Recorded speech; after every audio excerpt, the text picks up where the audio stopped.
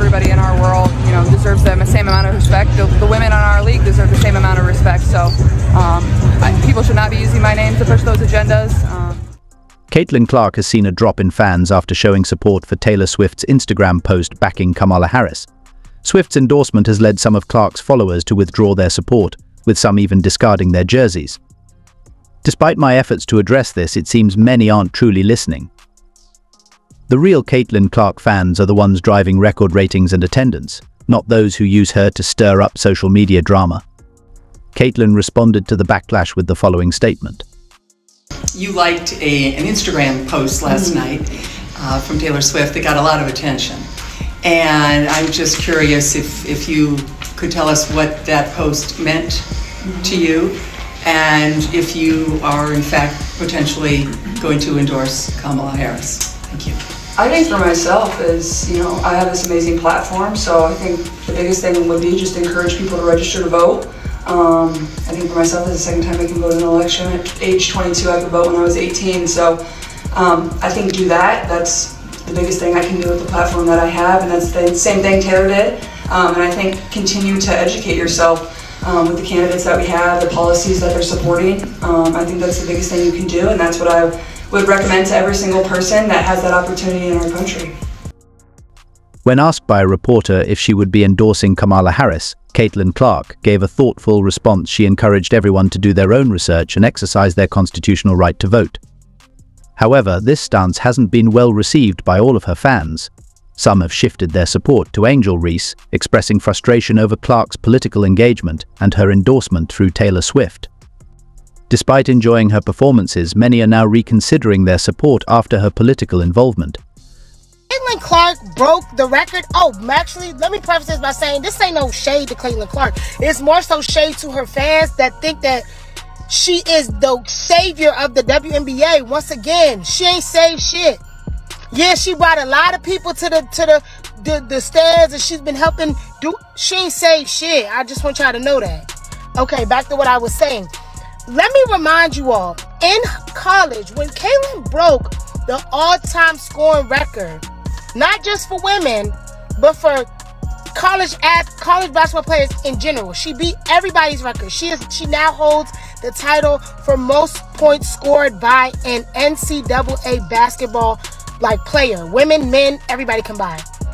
When she did that, the press run that happened was out of this world. However, Angel just broke the WNBA record for consecutive double-doubles that was held by Candace Parker from 2009. And mind you, this was over 2 seasons, right? The 2009-2010 season. This was over 2 seasons.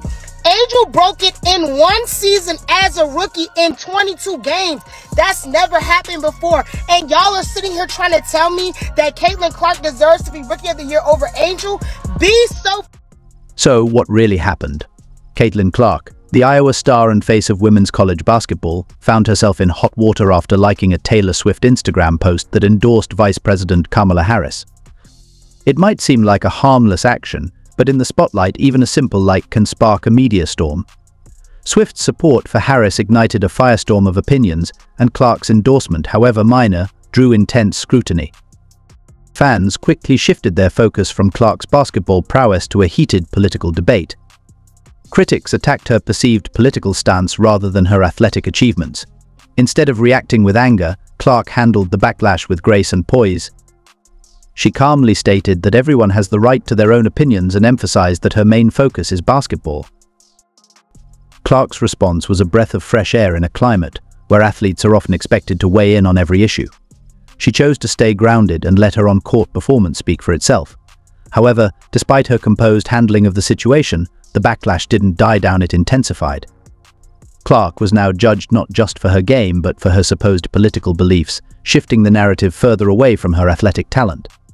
All because she liked a tweet of Taylor Swift. Really? You're gonna stop being a fan? You know how stupid you look, and how much you look you're a brittle spirit, like Dave Chappelle said. Man, that's a brittle spirit. Yeah, you have a brittle spirit if you're that butthurt over a tweet. So what? I'm still gonna be a fan. I like Caitlin Clark's game, bro. And I can't wait to see her break that record.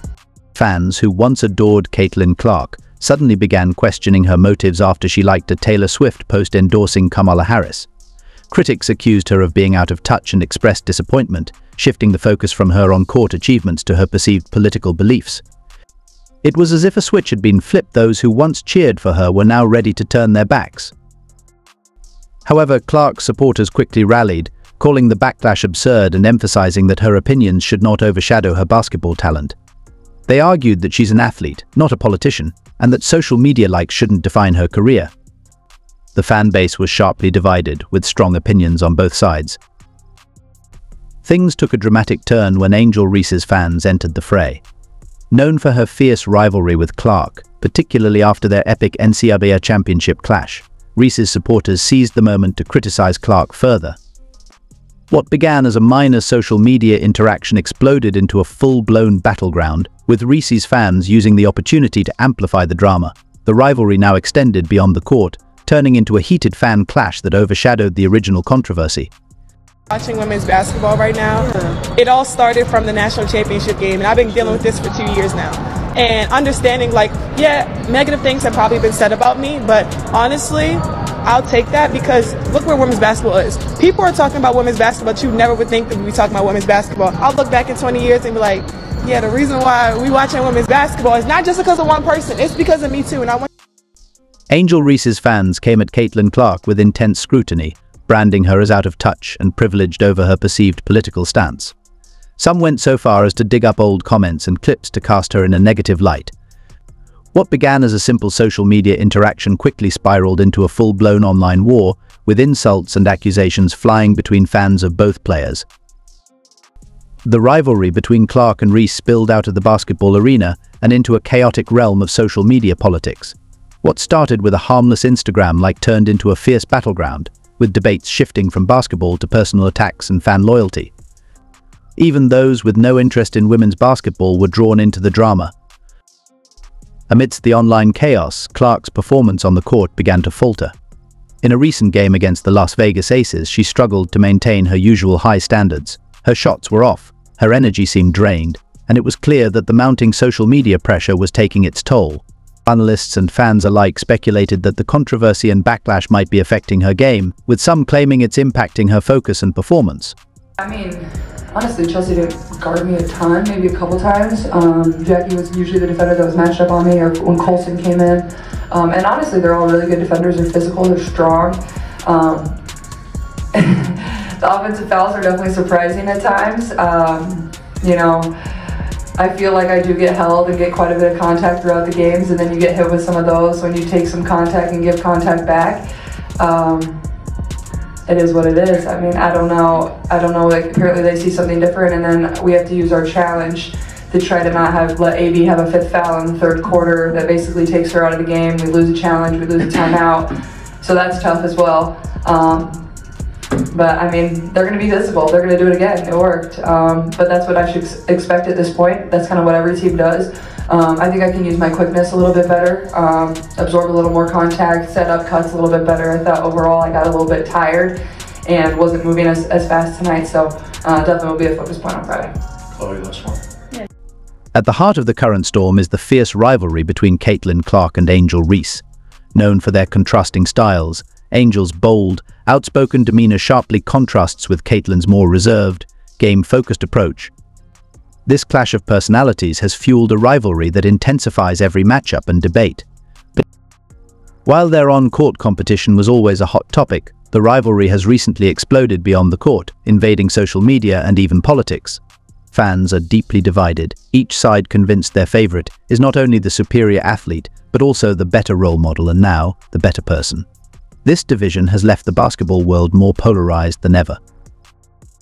The media, eager to fan the flames, has seized on this rivalry, crafting headlines that stoke animosity between Caitlin and Angel. Despite the intense competition, both players have maintained mutual respect for each other as competitors. However, the narrative of hatred is largely driven by fans and media rather than the players themselves. And with the pressure mounting, Caitlin Clark faces a significant challenge. Athletes often crumble under less strain, and the combination of fan backlash, relentless media scrutiny, and recent on-court struggles could shake anyone's confidence. Caitlin has demonstrated resilience before, but public criticism can weigh heavily. How Caitlin handles this pressure will be crucial for her season and mental fortitude. While the impact of the recent backlash on her performance is up for debate, one thing is clear: Caitlin Clark is not one to back down.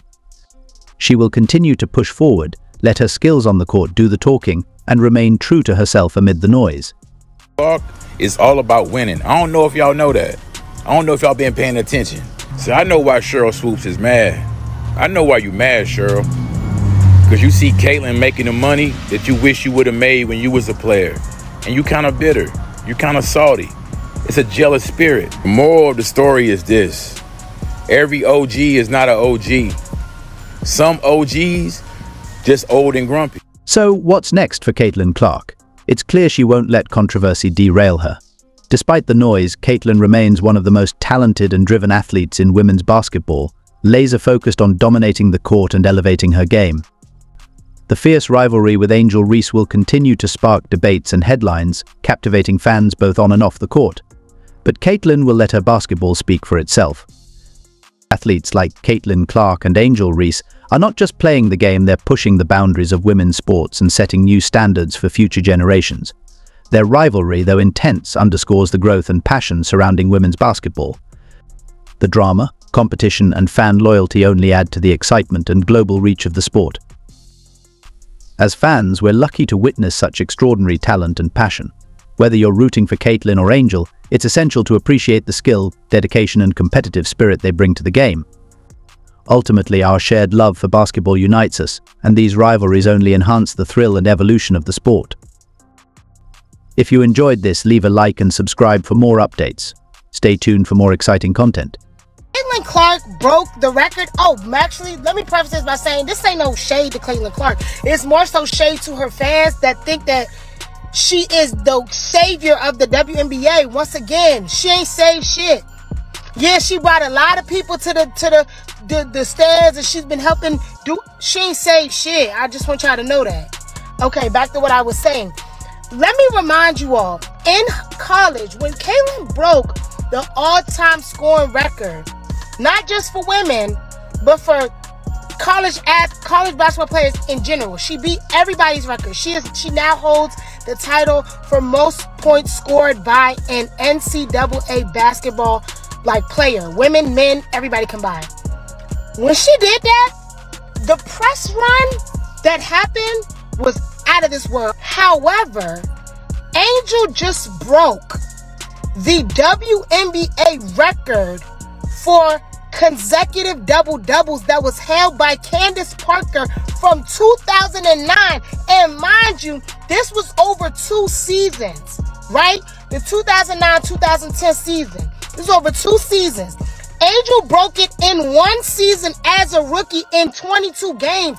That's never happened before. And y'all are sitting here trying to tell me that Caitlin Clark deserves to be Rookie of the Year over Angel? So what really happened? Caitlin Clark, the Iowa star and face of women's college basketball, found herself in hot water after liking a Taylor Swift Instagram post that endorsed Vice President Kamala Harris. It might seem like a harmless action, but in the spotlight, even a simple like can spark a media storm. Swift's support for Harris ignited a firestorm of opinions, and Clark's endorsement, however minor, drew intense scrutiny. Fans quickly shifted their focus from Clark's basketball prowess to a heated political debate. Critics attacked her perceived political stance rather than her athletic achievements. Instead of reacting with anger, Clark handled the backlash with grace and poise. She calmly stated that everyone has the right to their own opinions and emphasized that her main focus is basketball. Clark's response was a breath of fresh air in a climate where athletes are often expected to weigh in on every issue. She chose to stay grounded and let her on-court performance speak for itself. However, despite her composed handling of the situation, the backlash didn't die down, it intensified. Clark was now judged not just for her game, but for her supposed political beliefs, shifting the narrative further away from her athletic talent. I mean, honestly, Chelsea didn't guard me a ton, maybe a couple times.